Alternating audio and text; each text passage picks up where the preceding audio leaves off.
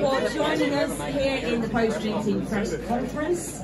And we've got 4 of the lads as well as Lemo here to have a chat. So let's hear it for our victorious ATPI Aces.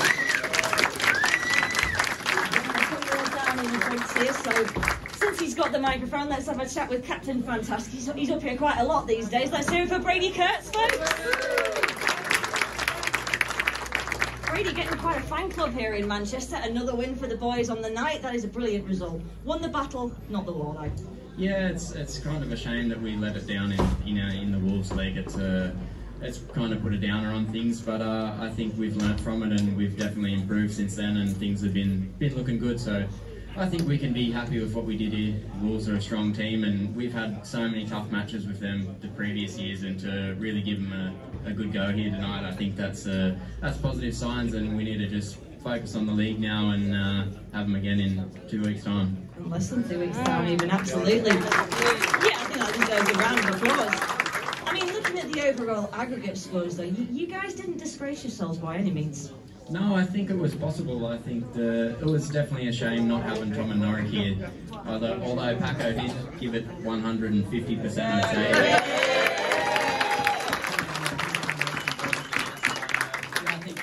Back could have been the difference, but yeah, we'll never know. I think the damage was done in the first leg, and that's where we messed up. And yeah, all we can do is just focus on the future and back to Wolves in a few weeks, and that's when we need to turn it around and yeah, correct our wrong. Absolutely. Well, hopefully we'll be back to full strength at that point. I'm sure they'll have Leon Flint back at reserve, maybe Luke Becker. Even so, though, this result tonight must give you guys confidence for the bank holiday fixture. Yeah, absolutely. It's been a good run for us, and yeah, we just need to stick together, keep working together as a team, and I'm sure things are going to keep moving forward for us towards the end of the year. I'm sure they will. Ladies and gents, let's hear it for Brady Kurtz.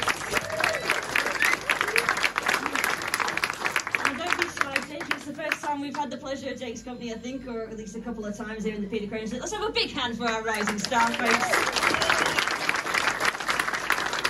Jake, it's been quite an introduction to Premiership Speedway full time for you. It is good to see you starting to climb into the scores now. A couple of points tonight, you must be happy.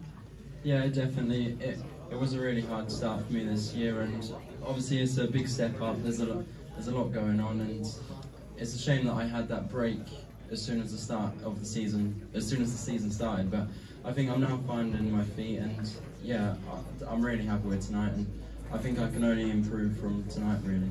I mean, all of the boys are chipping in and helping you out. And for those of you who aren't aware, Jake had a bit of quite an accident at Redcar a few weeks ago. He was out for 10 days with a concussion. It's not ideal, is it, to miss all of that track time, especially when you're making your Premiership debut? No, it's not good, especially when your season starts good, because when you have a good ride, you just want to keep on riding, and to have a good ride and then not ride anymore is a big setback. But like I said, I think now I'm kind of getting in the mix again, and I know what mistakes I'm making. I can only improve. So. And we're seeing the progress you're making. It's not going to be happening overnight for you, but you know, this is a club that's known for its loyalty to its riders. How are you feeling on the bike? Because you're looking more and more confident with each lap that you take. Yeah, I'm definitely getting my confidence back, and yeah, I am feeling the best I've ever felt, really. So yeah, it's feeling really good. Oh, good. Well, we can only hope that this continues. Ladies and gents, let's have a massive round of applause for Jake Morford, our rising star. I must say, I was pleasantly surprised, because up until this morning, I wasn't aware that this man would be joining us at number 6, but here he is, Paco Castagna, everybody. Let's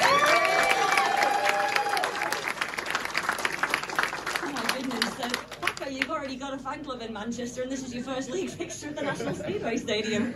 Not the best start, I guess. I'm very happy. You know, as I said earlier, I'm very grateful for the opportunity. It was very good to get in the pits, and the attitude of the boys towards me was beautiful, and that helped me a lot. I guess that helped me also on the scores, because obviously when you come in as a guest, it's always difficult. You kind of have to do your own thing alone most times, and the boys helped me a lot. So I want to thank them, of course. And as I said earlier, the T-shirt is comfortable, but I think the suit will look a lot better.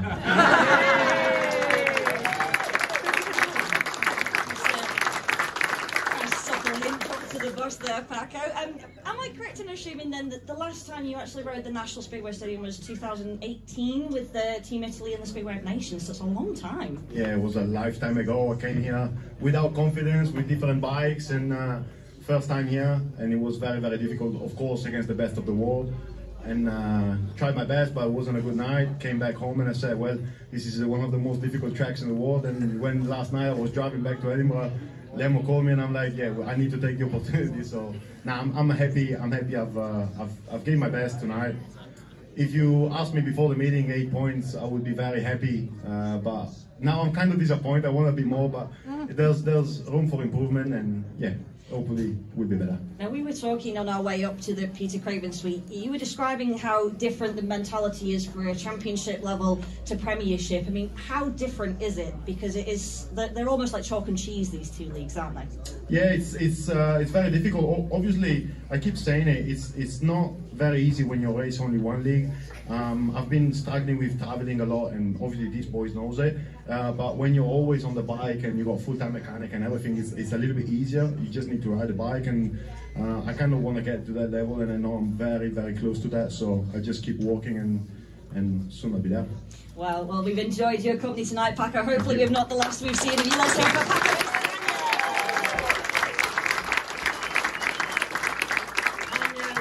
Say about this man. I mean, Jamin, this moment has been a long time coming. Let's hear it, folks. He's a maximum man tonight.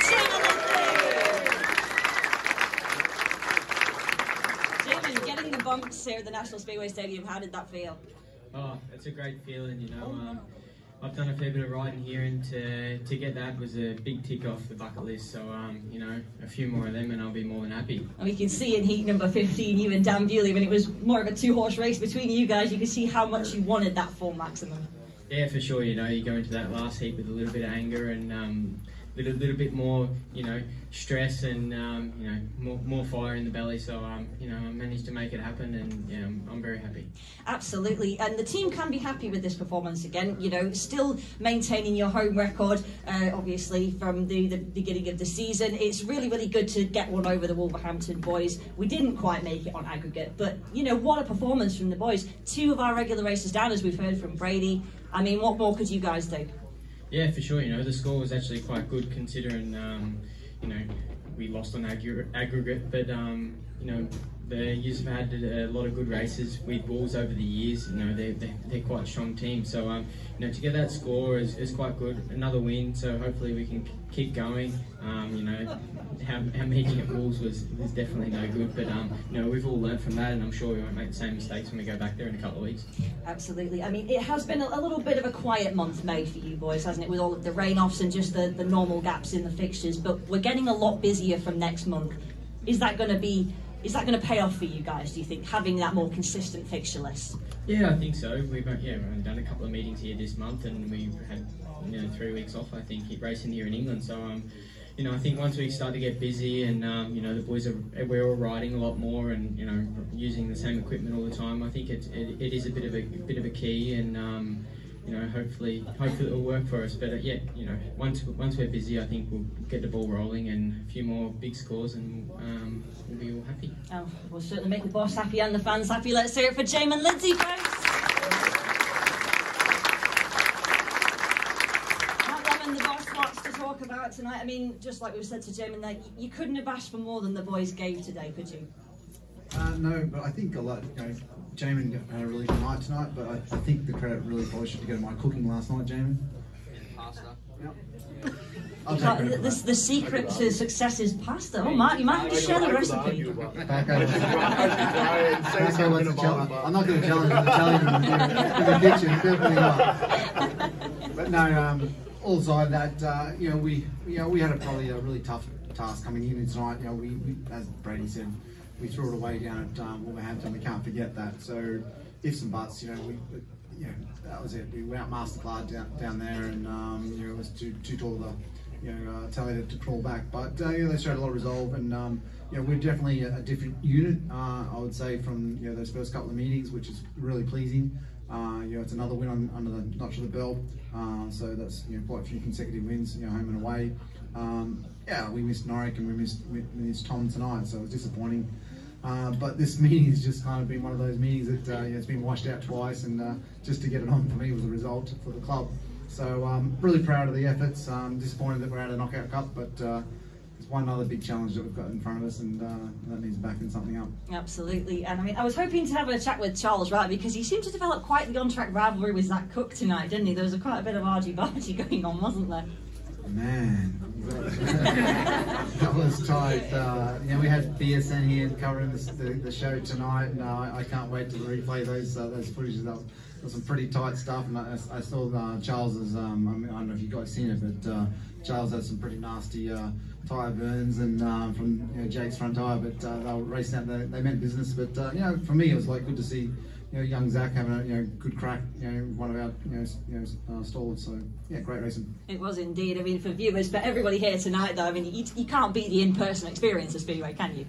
Yeah, I think it's sort of a little bit disappointing. I just thank you very much for everyone who attended tonight and all the supporters that come. Obviously we knew it was a tall ask, to try and win the aggregate, and but I'm very grateful for all your support that coming back to thick and thin. So that means a lot. But yeah, I said there's plenty of racing to happen, and what we're seeing tonight, we know when you come here, whether it's National League or Championship or like Premiership or Championship, but or international meetings, the racing's always really good, and we saw a first class race tonight. We certainly did. Mark Lemon, let's hear it for him, the boss, everybody.